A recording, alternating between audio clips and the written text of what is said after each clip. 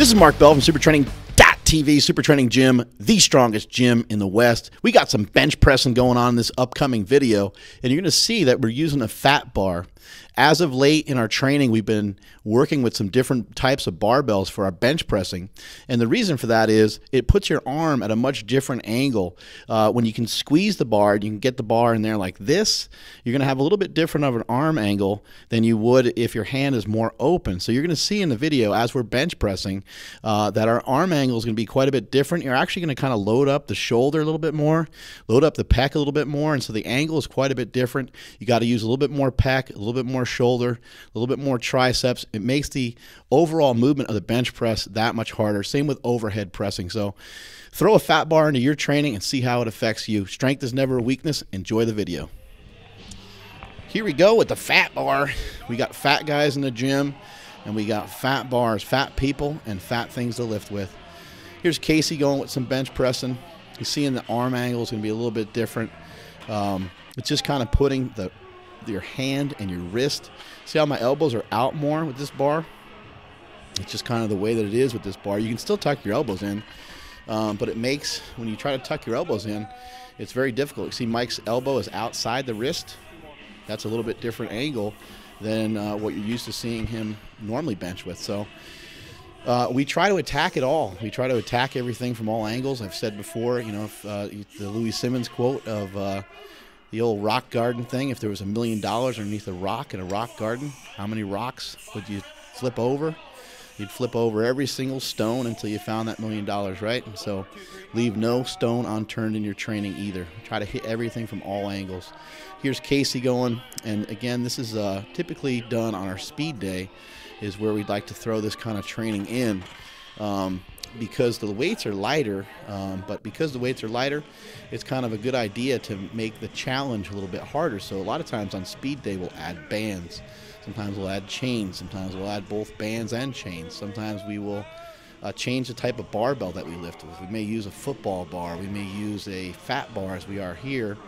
In the previous week of this style of training, we used a squat bar, which is just a regular, just a little bit thicker than a regular barbell. So again, making the challenge just a little bit harder. For myself, I actually noticed that I lift about 20 to 30 pounds less with the fatter bar. It makes that big of a difference from just a squat bar to a regular bar. So the fat bar is going to even force you to lift less. But while it's forcing you to lift less, it's also forcing you to work very hard. So it's a way of getting a great stimulus with less overall work, I guess you'd say.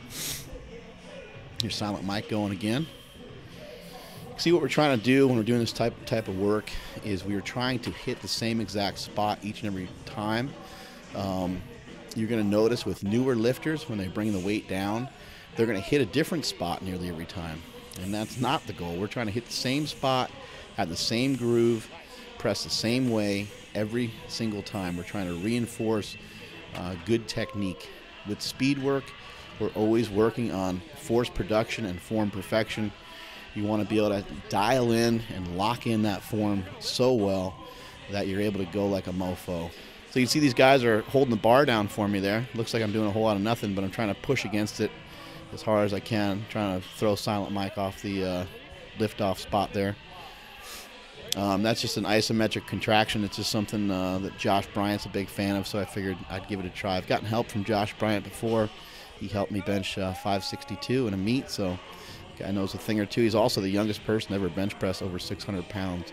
Josh Bryant, look him up. That motherfucker's smart. There's Ramos benching with the fat bar as well.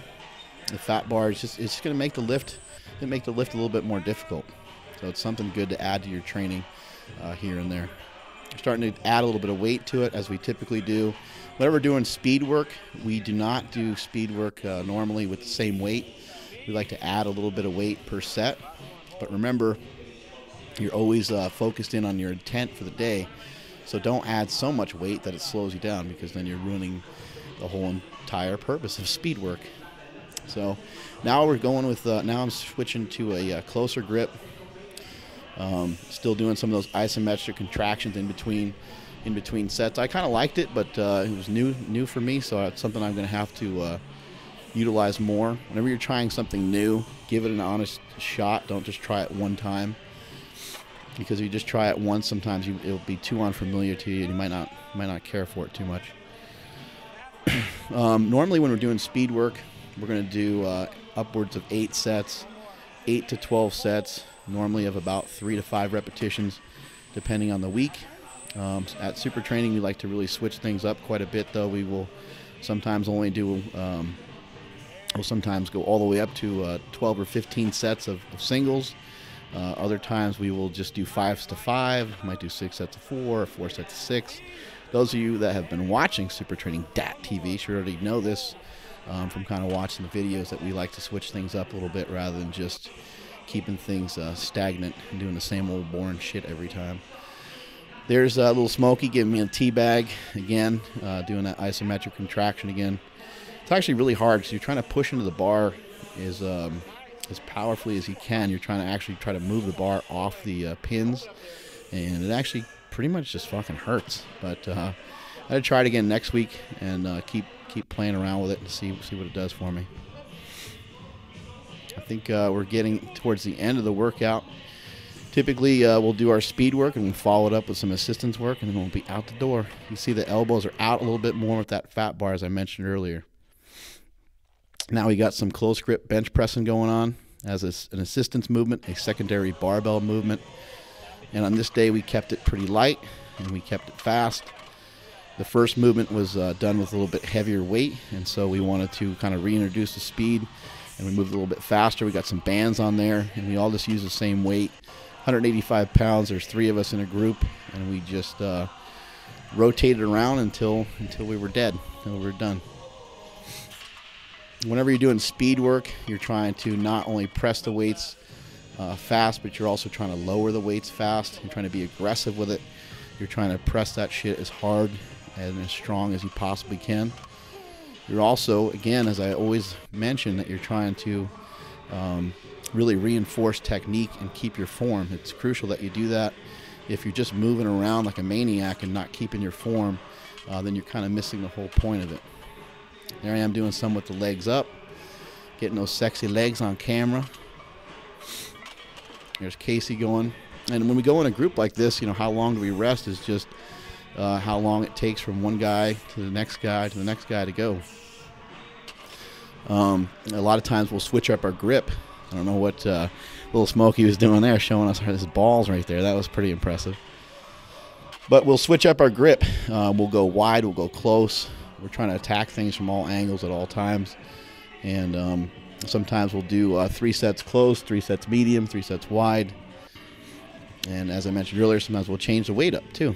We'll add a little bit of weight per set sometimes.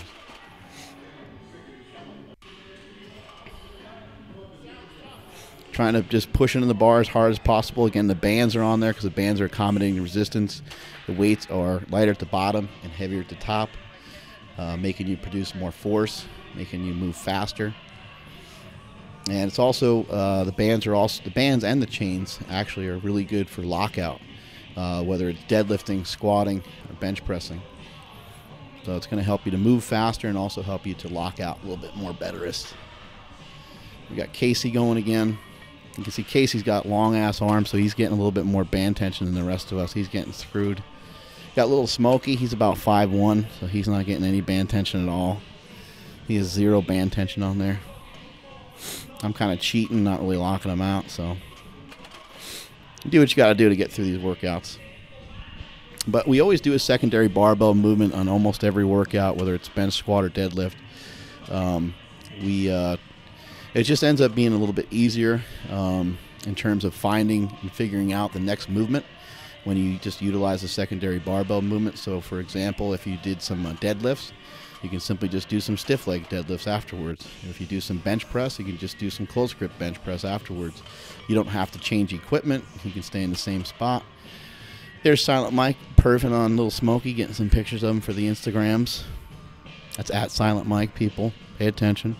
And at Mark Bell Slingshot is little Smokey. He's been perfing on people. He's running that shit. He's doing a good job. We'd like to try to switch it up often with the secondary barbell movement, but like I mentioned earlier, it just makes it easier. When you're doing squats, you can just, after some squatting, you can mix in some good mornings. After bench pressing, you can switch to close grip. You can switch to wide grip. You can switch to something easy where you're not moving around a whole bunch and you don't have to think too much about the next movement. Here I am using the Havoc bar. This is sent from my boy Havoc, Mr. Havoc Pants. This bar is a bar that you can actually load up with water, or you can put whatever the hell else in it that you want. It weighs about 45 pounds. It's got some different handles on it. It has at the top, it has a really fat handle, and at the bottom it has a less fat handle, and in between it kind of has a football bar type of feel to it. I was doing some tricep work with it on this day. Really liked it quite a bit. We didn't put anything inside it yet, and that's why I have some weight on there. But because it was new, I had no idea what kind of weight I could put on there, but it felt really good. This sort of feels a little bit like a kettlebell, but it actually felt even a little bit better on my elbows than a kettlebell, because the kettlebell sits back a little bit further in your wrist. This felt like a good tricep movement, so I'm going to try to add some more of these into my training. This will be a good builder of the bench press, I think, for us, with some overhead work as well. I don't know what I'm trying to do here. I guess I'm just trying not to hurt myself at this point. Look at the size of this guy's triceps. Fucking huge arms. It's important to build up your arms. You want a big bench, you're going to have to build up your arms, so hit up some extensions after your main movements. And that is it from supertraining.tv.